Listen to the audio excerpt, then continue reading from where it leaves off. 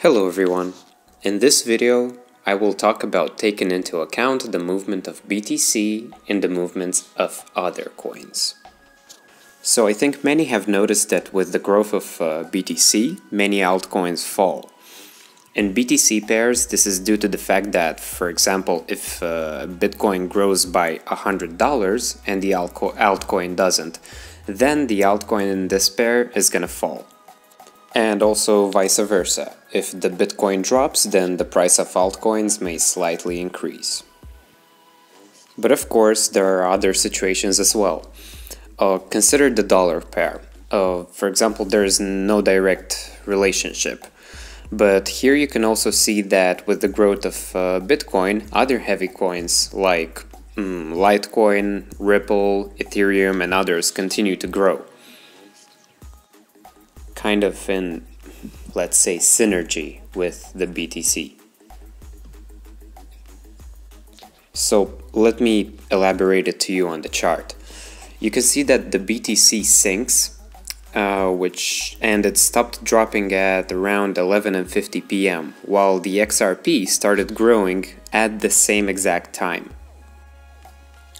Usually, heavy coins, let's say the most popular top 10, fully copy the movements of Bitcoin, only with different volatility. Here we are also not considering the situations where the coin goes flat. In the case of a flat Bitcoin, the ripple can both grow and fall. I'm talking about joint movements. During the rise and fall in 90% of altcoins, these coins behave the same way. When you see the beginning of a rebound on the Bitcoin pair, the same kind of happens to the other coins, but not so noticeable. If, for example, BTC fell by 5% and XRP by 10%, then the rebound will be more powerful, so it makes sense to open an order for XRP. If BTC rebounds by 1%, then XRP can grow by 2%, due to which we can take our profit. Then, as I said, there are also coins that fall during the growth of BTC and grow during its fall. For example, until recently there was the One coin. When BTC grew by 3%, the One coin fell. When BTC fell, that coin grew. Well, you can see this and find similar coins in TradingView.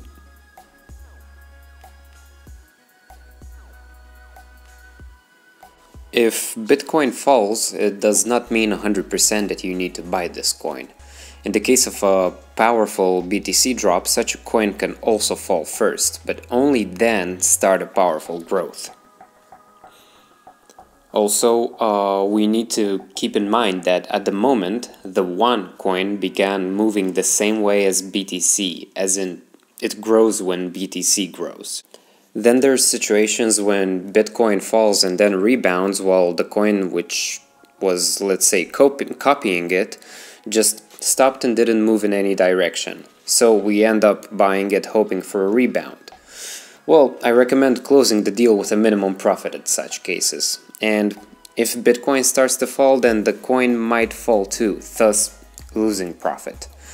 And it's a shame that it did not rebound, but it happens. Such is the market.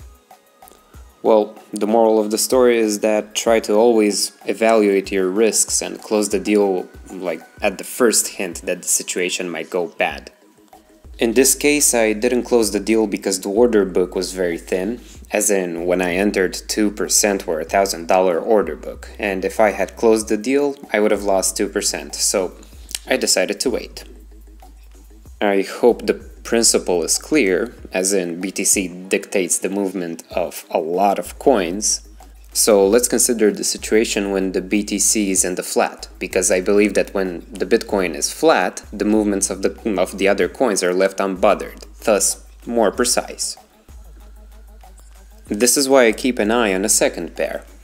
I keep the open chart of a pair of, for example, dollar to Litecoin and a pair of Bitcoin to Litecoin.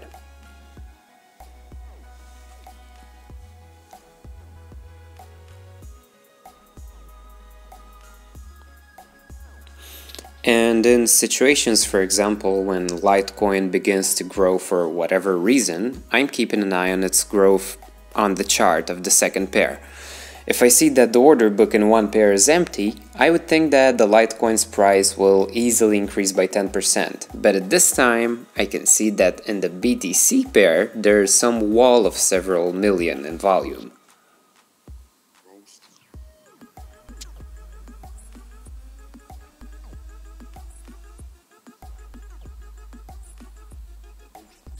Accordingly, if I open the deal, then when setting up a sales price, I will think well where to place my sell order, since there's a wall here.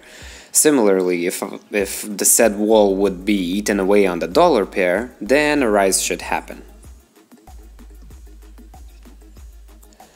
If you delve deeper into all this, then you need to take into account the order books not only on the BTC and dollar pair, but on other exchanges as well. For example, when trading BTC to USD, I use BitMEX. This allows you to see more clearly which way the Bitcoin is headed. Accordingly, if we see growth and a rebound in one pair, then in order to understand the pivot point between the growth and rebound, it is necessary to follow the second pair.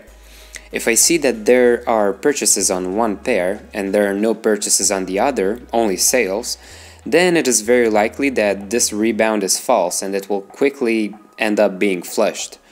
If there are purchases in both pairs, then this would mean a green light for me.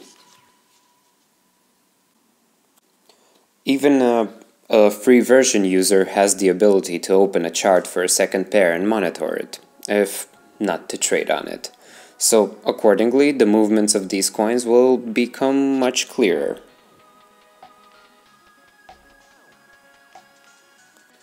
And I repeat, at the time of learning this method, to start with a minimum order trade and pay more attention to the order books, since only with Moonbot you can see both the order books and the charts at the same time.